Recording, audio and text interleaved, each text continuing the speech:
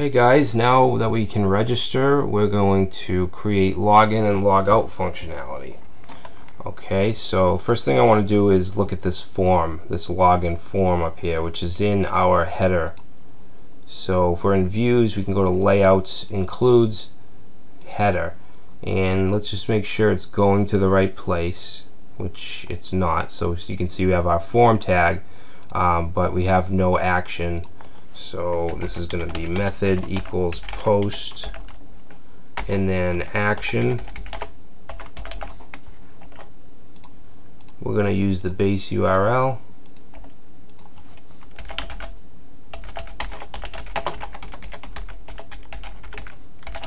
And it's going to go to the user's controller and then login.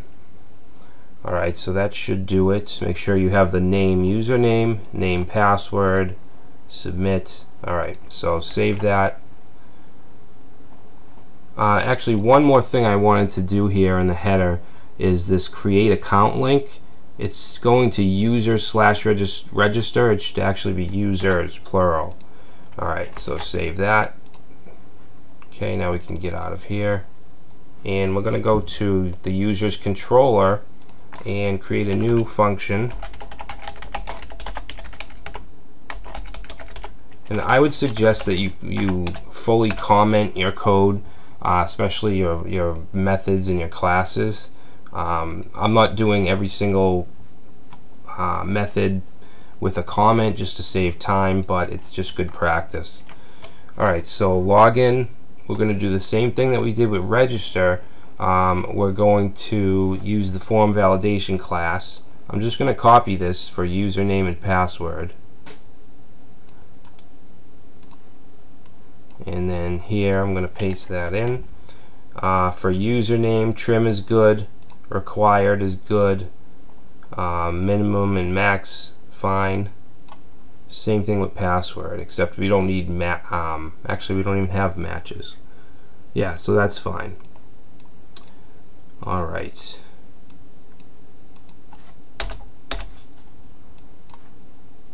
So I'm going to grab the input, the username and password, and put them in a variable.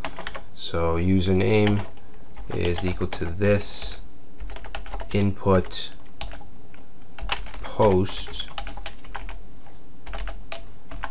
username. And I think I have already told you, but this here is the exact same as using this.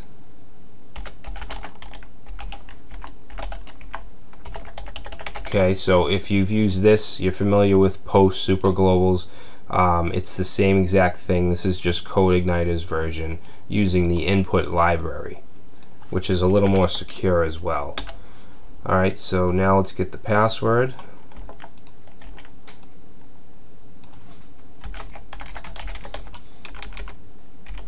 And this is going to be encoded in MD5.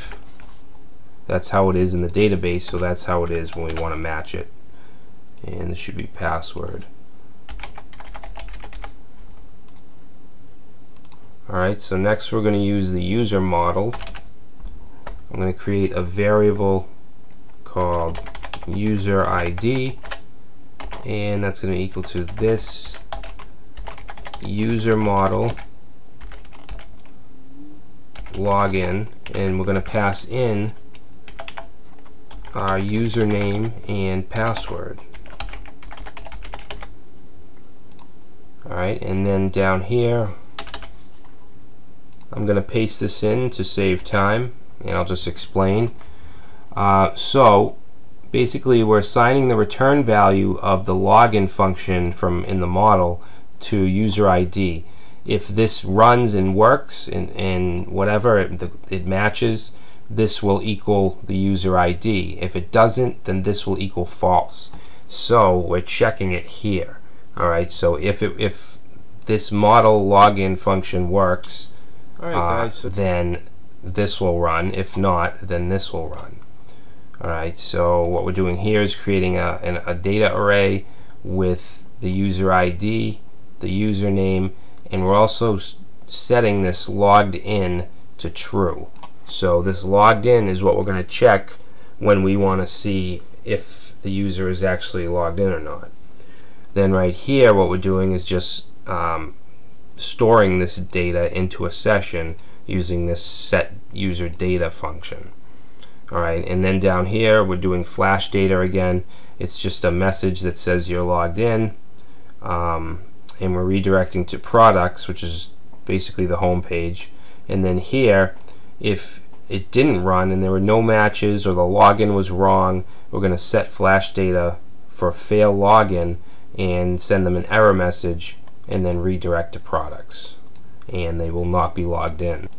Now, before we actually, I'm going to save this, but before we actually try it, I want to make it so that when we're logged in, this form is no longer visible. All we should have is a log out button.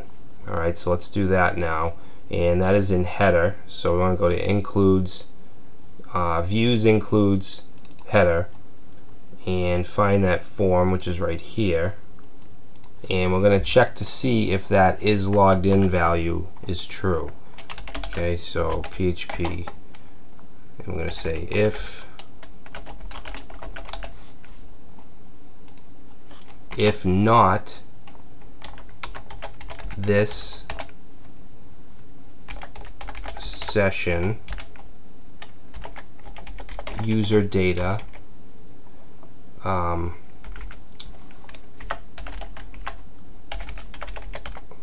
logged in. Okay, so if we're not logged in, we want to show this form. Okay, and then we want to say else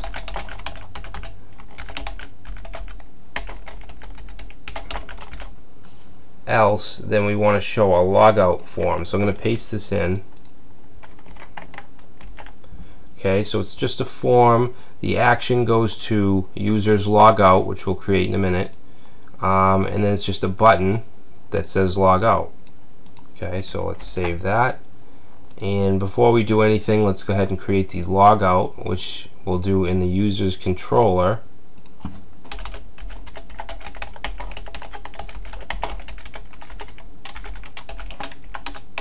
Okay, and this is really simple function.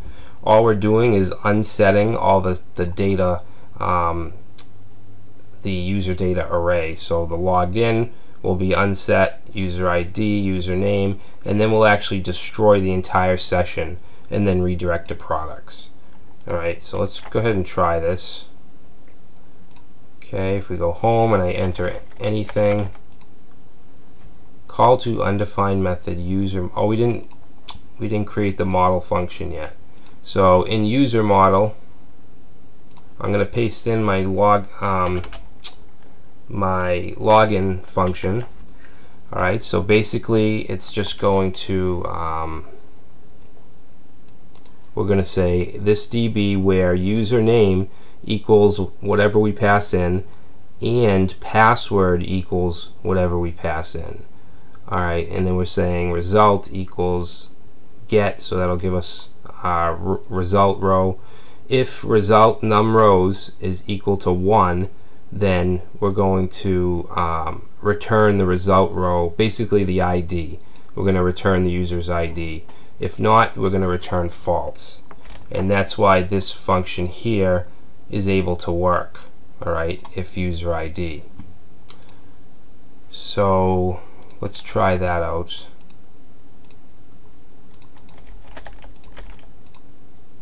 Alright, so it didn't log us in, but we need a message here. We need to display our flash data. So let's go back and see what goes on here. Set flash data, fail login. So we need to output this message, and it's going to be in the products view. So let's go there, and let's go ahead and under this, let's paste in this, and we're saying if flash data pass login, then we're going to spit that out. If fail login, then we're going to spit that out. So if we save that and reload this and just try to log in with anything, we get sorry, the login is not valid. Alright, so let's look at our users table. Alright, now Brad should actually be encrypted, but we added this before we even added the user class. So Let's copy this. I believe it's the same password, just encrypted. Alright, username is Brad, so let's go ahead and try that.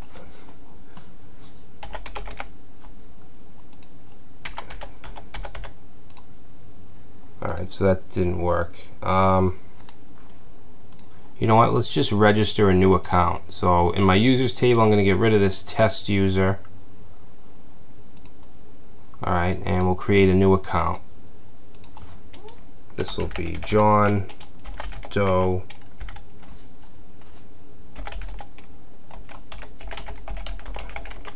username, we'll say jdoe, password 12345, which should be encrypted. Alright, register.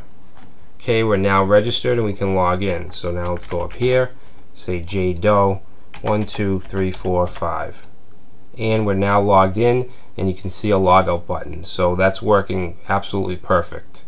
Alright, and if we click log out, we log out. So now that our user system is implemented, I want to hide a few things here. This create account, if we're logged in, I want that to be hidden because we already created an account. So in the header file, let's find, whoops, that's not header, this is header. Okay, so here's that create account, and again, all we need to do to check if someone's logged in is say if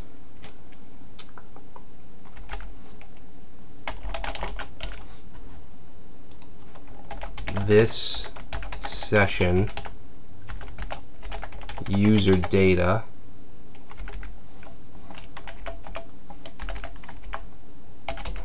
logged in. Okay, well, actually we want to show this if the user is not logged in, so we're just going to put an exclamation point here, and then we'll say PHP and if. Alright, save that, reload. We're not logged in, so we see the create account, but let's go ahead and log in. What was it, jdoe? And now the create account link is gone. Alright, so let's try to add to cart. That works good. If we go to the cart, now for this here, I don't want this shipping info stuff or this checkout button to be shown if we're logged in. I'm sorry, if we're not logged in. Alright, so let's actually log out, go back to the cart. Well, let's add something to the cart now. Now when you log out, you destroy the session, all sessions, and your cart is also in a session. So if you log out, your cart gets destroyed as well. Alright, which is normal functionality on most e-commerce sites. Alright, so let's go to the cart. Now we're not logged in, so I don't want to see this. I just want a create account button if the user is not logged in. Alright, so let's go to our, I think it's our cart view.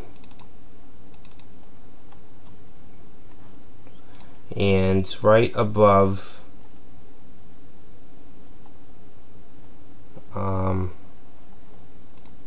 down here, right above the shipping info H3, I'm just going to paste this in. So we're saying if the session, if they're not logged in, then we're going to show this register button and just give them a message. If they are, we're going to show all this. So let me just end this down here. I'm gonna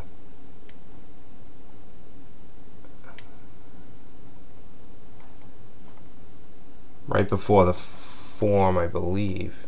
Yeah, right before the form we'll end it. Okay, so let's try that, reload. Now we're not logged in, so we have a create an account button which goes to register. Alright, if we are logged in,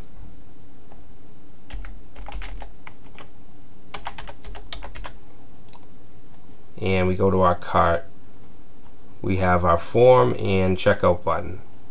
Alright, and one more thing. Let's see. Actually, I think that's it. Yeah, that's it. So all we have left to do now is to implement the PayPal class so that it'll actually take us to PayPal with our cart intact so that the user can pay.